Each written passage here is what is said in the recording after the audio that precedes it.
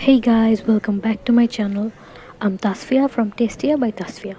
দেখতেই পাচ্ছেন আজকে একদম নতুন আরেকটি রেসিপি নিয়ে চলে এসেছি।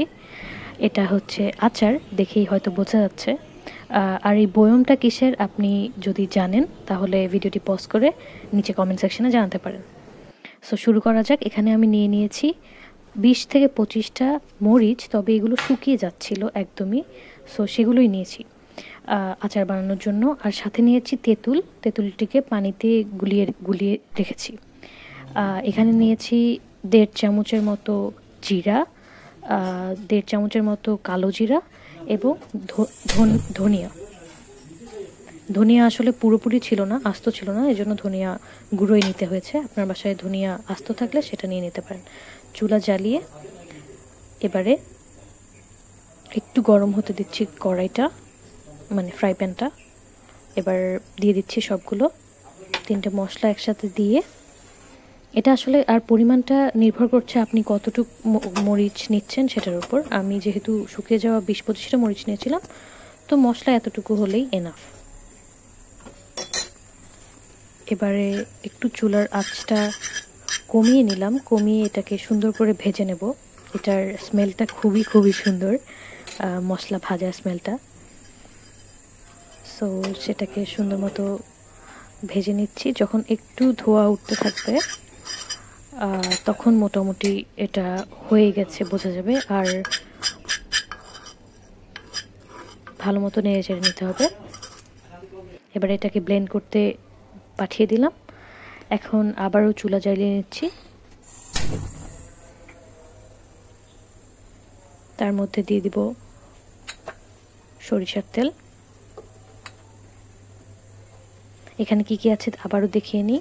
তেঁতুল গলানো পানি, এই যে ব্লেন্ড করা মশলাটি, আমি পুরোপুরি ব্লেন্ড করিনি, একটু কাঁচাও রেখেছি মরিচগুলো। আর হচ্ছে এখানে মশলা আছে কিছু,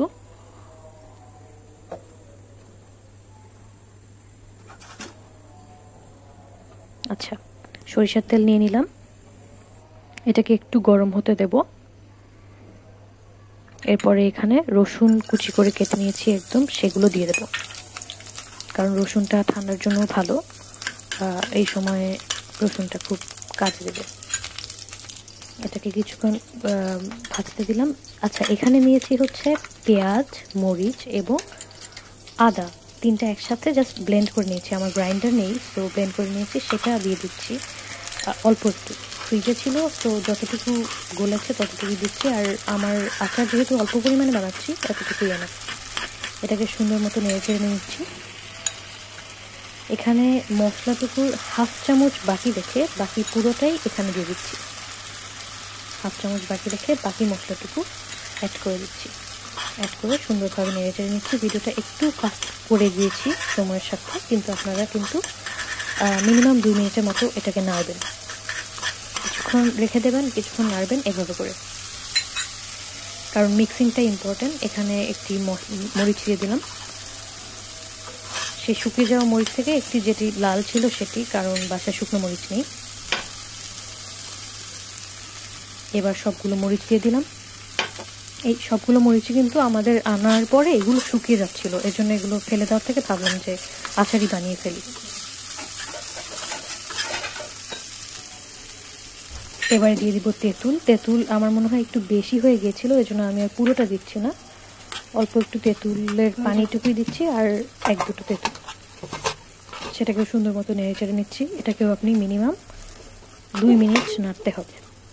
মরিচগুলোকে একদম ডুবিয়ে নাড়তে হবে।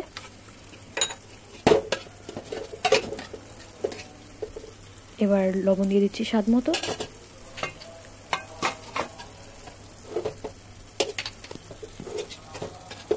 সুন্দর মতো নাড়তে হবে। এখন এখানে চিনি দিয়ে দেব।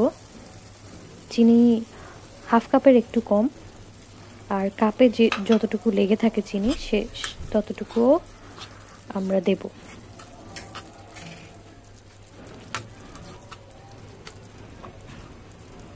ভালো মতো মরিচগুলোকে ডুবিয়ে নিচ্ছি মশলাতে। একটু মনে হয় তেল কম হয়েছিল আমার, যেটা মনে হয়, আপনারা একটু তেল দিতে পারেন। এখানে তেঁতুল গলানো পানির সাথে অ্যাড করে, যাতে কাপের চিনিটুকুও আমরা ব্যবহার করতে পারি, সেজন্য সেই পুরোটুকু দিয়ে দিচ্ছি। তারপর কিছুক্ষণ নেড়ে চেড়ে এটাকে 2 মিনিটের মতো ঢেকে রাখবো। 2 মিনিট হয়ে গেছে, অনেকটা এরকম দেখতে হয়েছে। এটাকে আবারও একটু নেড়ে চেড়ে নেব, চামচ দিয়ে নেড়ে নিচ্ছি, কারণ আমি একদমই অল্প পরিমাণে বানিয়েছি।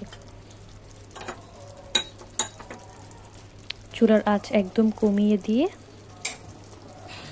এটাকে নেড়ে নিচ্ছি। এবার বাকি যতটুকু মশলা ছিল, হাফ চামচ যতটুকু বাকি রেখেছিলাম, সেটাকে একসাথে দিয়ে মিক্স করে নেব।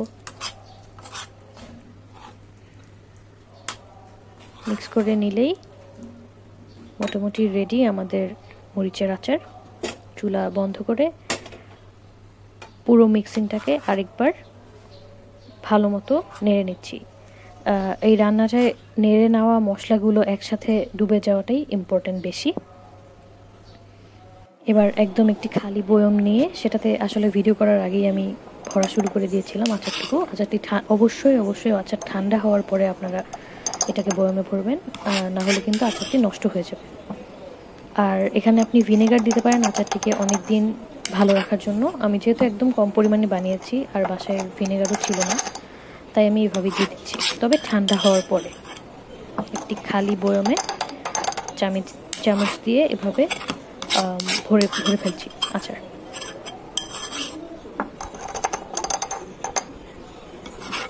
আর মরিচের আচারে রসুনটা আসলে সেভাবে ব্যবহার করা হয় না, কিন্তু আমি এখানে রসুনটা দিয়েছি নিজের একটা টাচ রাখার জন্য। খেতেও বেশ ভালো লাগবে। আর আজকাল তো বৃষ্টি বৃষ্টি ভাব আছে, সেটার মধ্যে খিচুড়ির সাথে এটা খুবই ভালো লাগবে, বা রুটি বা ভাতের সাথেও। এবার একটু টেস্ট করে নিলাম। আমার কাছে তো খুবই ভালো লেগেছে। এবারে একটু দেখাই আপনাদেরকে। এটা দেখতে এরকম হয়েছে। আমার কাছে টক, মিষ্টি, ঝাল সবই আছে। যেহেতু মরিচের আচার, সেহেতু ঝালও আছে। আপনারা একটু বেশি চিনি দিতে পারেন যদি ঝালটাকে অ্যাভয়েড করতে চান, কিন্তু আমি চাই যে মরিচের ভাবটা যেন থাকে, সেজন্য এইভাবে রাখা। এটিকে ঢেকে রাখবেন, সুন্দর করে সংরক্ষণ করবেন। যেই চামচ দিয়ে আচার নিয়েছেন একবার, তারপরে হাতে স্পর্শ করেছেন, সেটি আবার ভেতরে দেবেন না। ভিডিওটি ভালো লাগে অবশ্যই লাইক, কমেন্ট এবং শেয়ার করে জানাবেন। Thanks for watching.